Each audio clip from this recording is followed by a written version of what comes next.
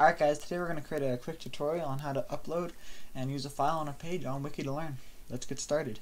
Alright, first let's go to Upload File under Tools and click on Choose File.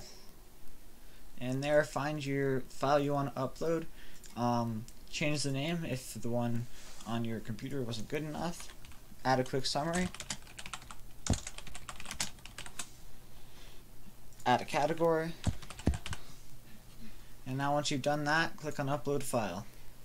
This will get you to a page that has a nice big picture of it and the name at the top. Go ahead and copy the name at the top and go over to the page you're trying to make. Start with the double brackets just like a link, but put file, the name of the file you're trying to add, and then end the double bracket. Now once you go over to preview, you should see a nice big image of that picture you just uploaded.